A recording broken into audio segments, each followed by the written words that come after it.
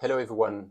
In this video I will speak about how I got this 150k piano and how I get there. Actually, I didn't buy it 50 years ago, so I'm 40 and now I have this piano. I didn't always have this piano, so we'll explain how I got there, and then I will tell you if I think it's worth the money and if the piano is really worth the quality we say it has. So stay tuned, look until the end. So actually I'm having this piano now since 4 years. It's a Steinway Model C. So Steinway have basically 4 models: A, B, C, D. A being the smallest, D being the big concert piano. That's the C, so it's the second biggest. It's 2.27 meters. I will write in inches on the screen how much it is. The great concert piano is 2.70 meters something. The A is 180, I think, and the B is 211. Now, to answer the question, how did I get 150k dollar, or Swiss franc is more or less the same, and the price in Switzerland is more or less 150,000. Might be a bit different depending on the country, but for me it was this price. Now the answer is I didn't get it new, so it's not 150,000 anymore. It was only 70,000, which is more affordable, of course. And then the whole story is I didn't buy this piano when I was 10, or I didn't got it when I was 10. I actually very often have people telling me, oh, you're so lucky you have a Steinway, or it's a rich stuff to have a Steinway. When I will be rich, I will have one. Well, some people have a house of this price and I have a piano of this price. So I don't have a house, actually. I don't own a house. I'm renting an apartment and I'm not rich. So I'm a piano teacher. I'm doing fine, but I'm not rich. So how did I get there? Well, when I was a kid, as a teenager, 12, I started to play piano. And when my parents saw I was a bit more serious, they bought me an electric piano, a Technics. I remember this piano very well. I was very happy with it. I played a lot on it. I improvised on it and everything. That's how I started piano. Now, my father had a piano because he's playing piano, and since my parents separated when I was 4, I could only see the piano of my father every second weekend, sorry. And after a while, my father noticed I was really serious on practicing piano, so he decided, very nice, to give me his piano. It was at that time a Günther. It's a Belgian-French brand, I think. Well, this one was a Belgian one because it was Günther Brussels. Was worth around 2,000, I think. My mother bought it for my father, and I played on this piano. I was very happy I could play at my mother's place on this piano. It was a big update from my electric piano to a real piano, but it was not a very high quality piano. It was fine. I was really happy with it. I didn't know better anyway. So, but then at my father's place, I had no piano to practice. So he noticed after a while he wanted to practice too, and he would be happy if I would be practicing when I come. So he decided to buy a Petrov, and he still has the piano. It's a very nice piano, 190, I think. Then when I entered the conservatory when I was 18.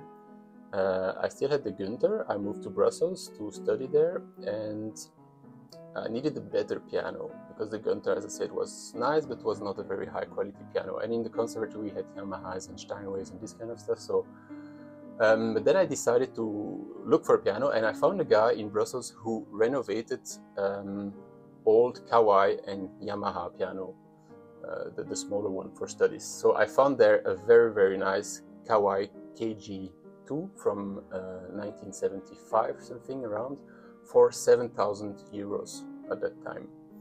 Must be equivalent to $7,000, I think.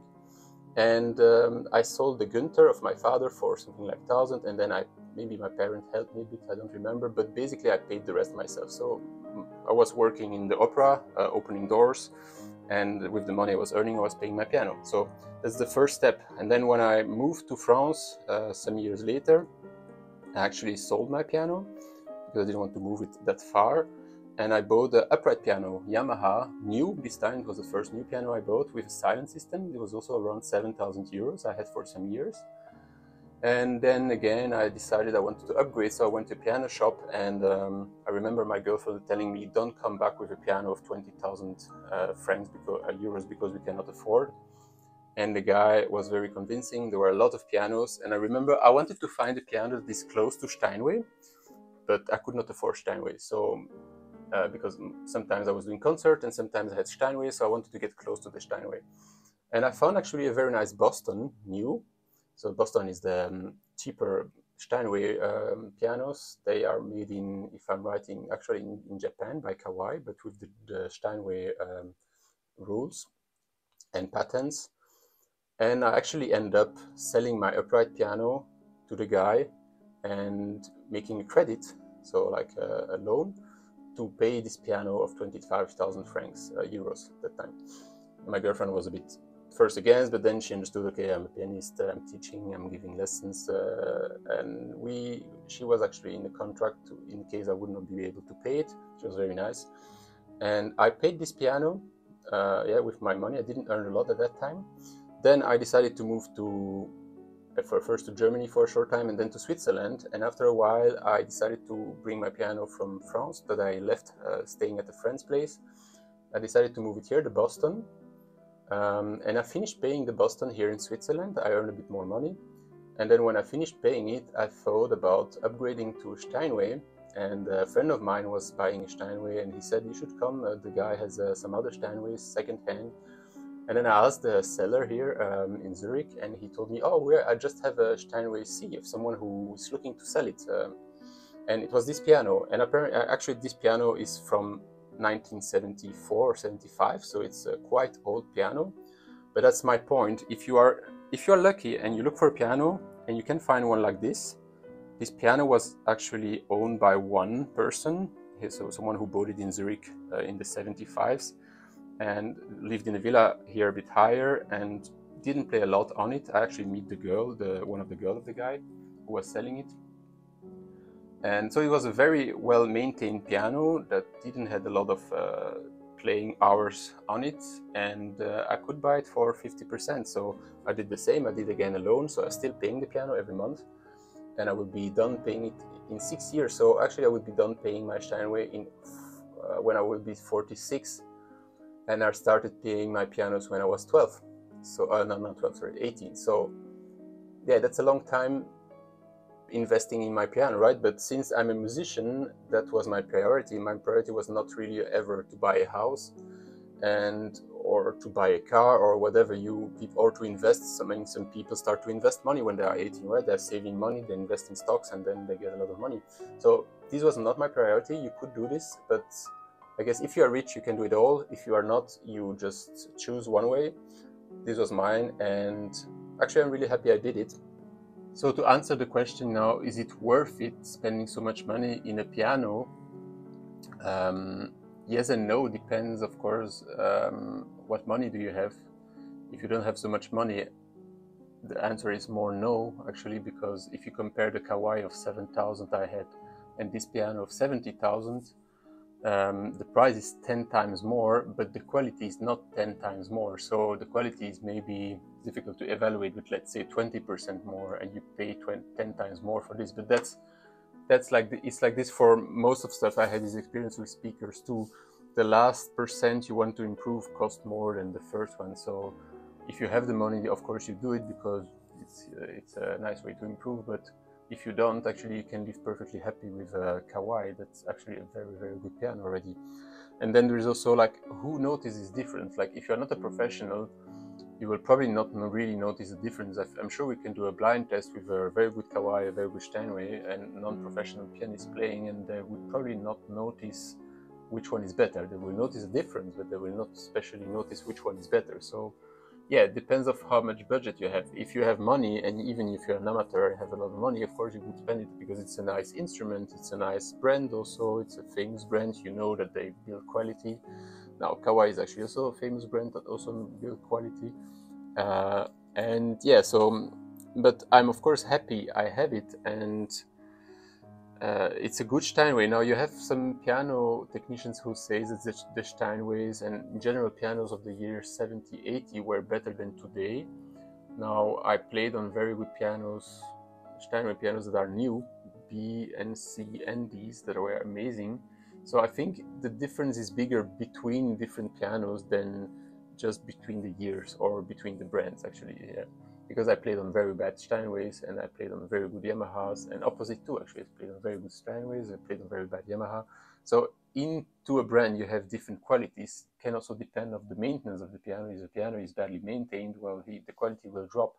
if it's maintained very well, the quality will kind of stay, and you can also renovate, regulate, and do a lot of stuff to keep a piano in a very good shape, which I did with this one actually, because additionally to the price of 70,000, you also have to consider if you make a loan, you will pay some interest, so this will be like around 80,000. And then the maintenance I did on this piano, I did some regulation, I did some other stuff, and you can add easily 3, 4, 5,000 to it. So at the end, actually, all what I was paying for my pianos will probably get close to 100,000. But again, people pay this for a house, I pay this for a piano.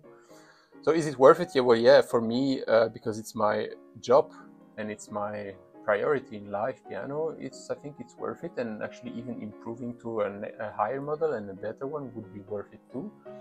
At some certain point, you have to make a choice. Do I want to save for money, or do I want to spend the money in a piano? I will see.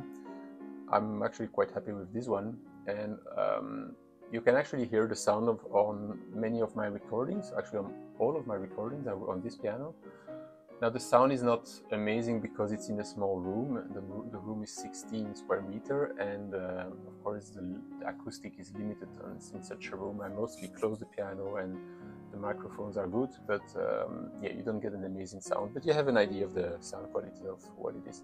And now if you would like to compare two pianos, again, like I said, it's very difficult and it's subjective, because I had this experience also playing on two Model B in a concert hall, in a small one. So they were next to each other, and I played on the first one, then on the second one. And I remember I preferred the second one, and then they moved the second one on the place of the first one, and then I didn't like it anymore, just because the acoustic was actually not so good in this place, it was better there. So yeah, it's difficult to evaluate a piano, and the acoustic of the room is important. If you open it or close it, of course, the maintenance of the piano makes a big difference in the sound, how it's voiced, how it's regulated, how it's tuned, of course, so too. But yeah, you get a higher quality normally with a Steinway than with another brand. Now, if I had unlimited money, which would I buy? I would buy actually many different ones, because they're just different. I would buy a Steinway D for sure. I would buy a Fazoli, the big one, and I would buy a concert grant of Bechstein, and then I would buy some probably older pianos of the Chopin time and Beethoven time, and yeah, but I would need space and money for this. So Steinway, the guarantee with Steinway is you have a piano that you have on most of stages, so you are very close to what you will have on the stage. If you do a lot of concert, this might be important. If you don't, you actually are a bit more free to choose for other brands that are really good too. So it's all a bit personal decision. So I hope this video helped you and motivated you to save for a piano if that's your goal. Feel free to write comments and ask me questions if you have. I always try to answer them, and see you next video. Bye.